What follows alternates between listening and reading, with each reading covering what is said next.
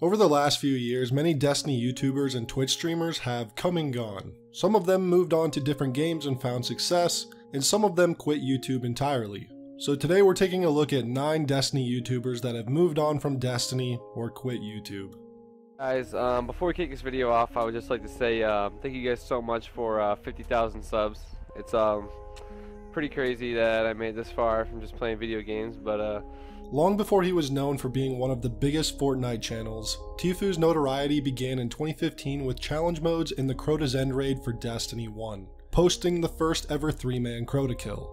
Tfu would continue to post numerous challenges for Crota's End and would eventually go on to be one of the founding members of Clan Redeem, and would continue posting challenges for almost every piece of endgame content in Destiny. Come the release of The Taken King, Tfu and Clan Redeem would attempt world's first for King's Fall, but they would end up in 26th place. Still, they continued to post speedruns and challenges throughout the year.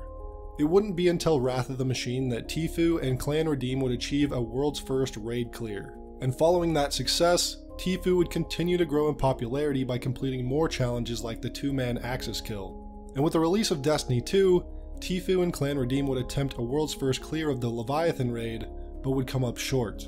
And this is around the same time that Tfu was getting into the Battle Royale craze, streaming both H1Z1 and Fortnite.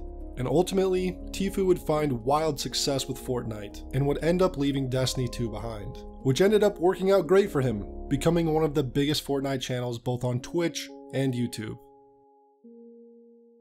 This has been Patrick Casey with Planet Destiny, your guide to the Destiny universe.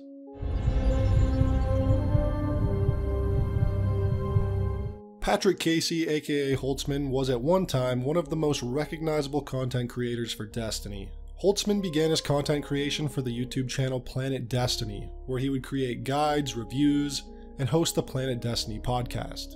While he wasn't the only creator who worked on the Planet Destiny content, he for sure became the face of the brand, despite not being the one who even created the channel. It wasn't until October 2016 that he would end up leaving Planet Destiny to create content on his own channel, something a lot of other creators had already done, which left Planet Destiny to significantly drop off in viewership following his departure.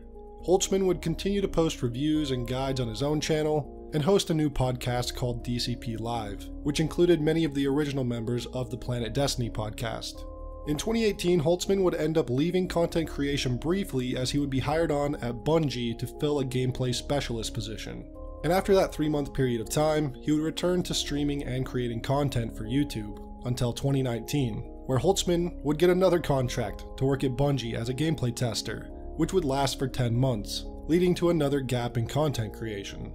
Now surprisingly, this wouldn't be the last time that this happened, as Holtzman would get another short-term contract to work at Bungie.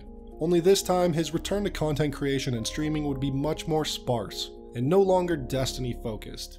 Flash forward to December 2021, Holtz would be hired on at Bungie in a much more permanent position as an associate AI designer. Quite a journey for Holtzman, going from a reputable content creator for Destiny to working on the studio that develops the game. 1 half health. Got both tethered. I see the jump snipe on Truth again, and hit the other jump snipe to win. GG. Nice. Good game, guys. Dr. Lupo began his Twitch and YouTube career with the release of Trials of Osiris in Destiny 1, and for nearly 2 years, Lupo was one of the most popular Destiny streamers centered around Trials and other PvP related content. And understandably, his gameplay was addicting to watch, and he was one of the few mouse and keyboard players on the game, even with the game being console only at the time. So that was pretty interesting.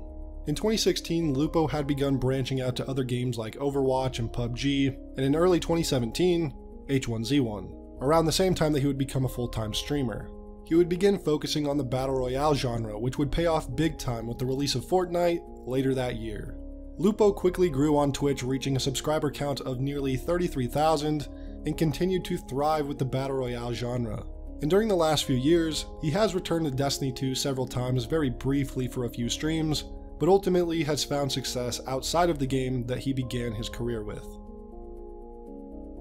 What is going on, guys? Wally here with another portion of the lore series, and today we're going to try to better define and better understand the Traveler. So without any further ado, let's get right into it. Sir Wallen was the first Destiny lore channel I discovered back in 2014, and quickly became a favorite of mine. But Wallen started making content years prior as a Battlefield creator before creating Destiny content.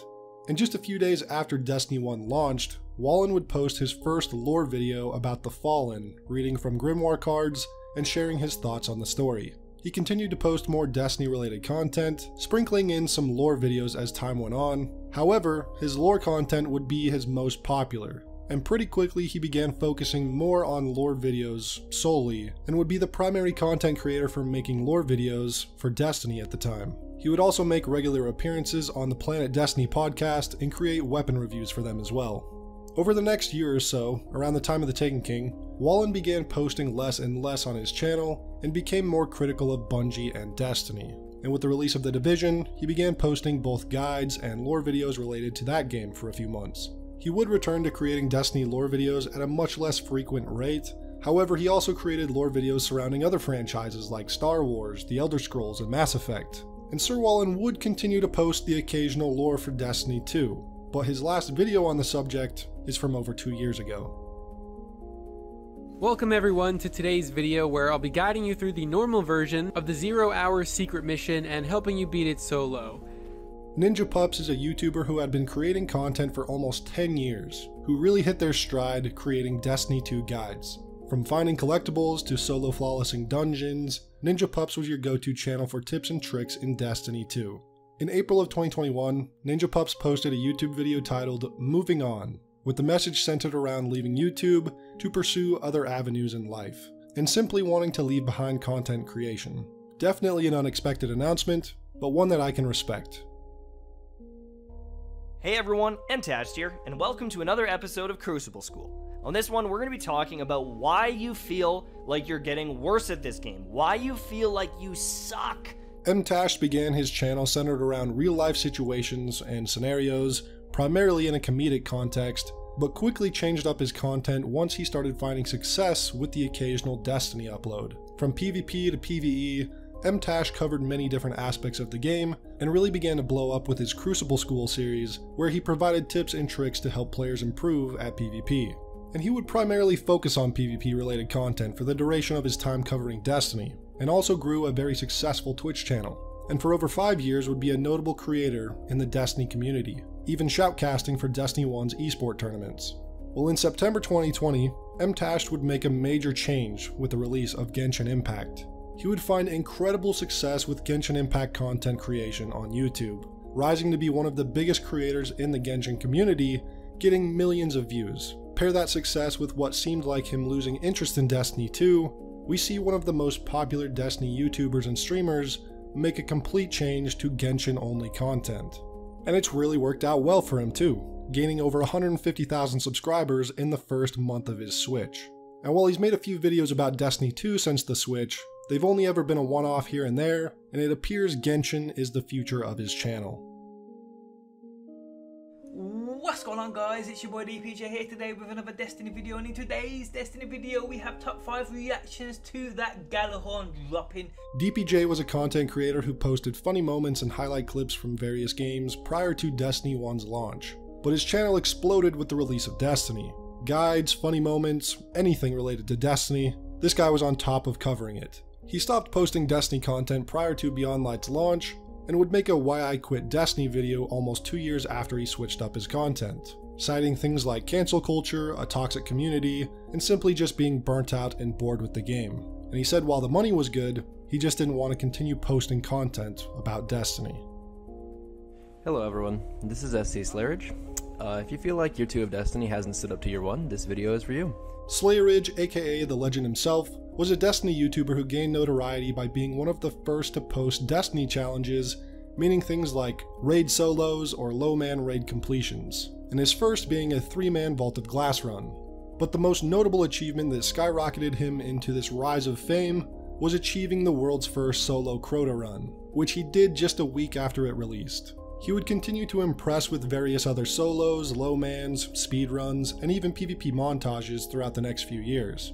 In Destiny 2, Slayridge's team would be the first to complete the Leviathan raid, which was a huge accomplishment. However, this would be the first and last time he would find himself getting first place in a raid race, with his next closest being 3rd place in Deepstone Crypt.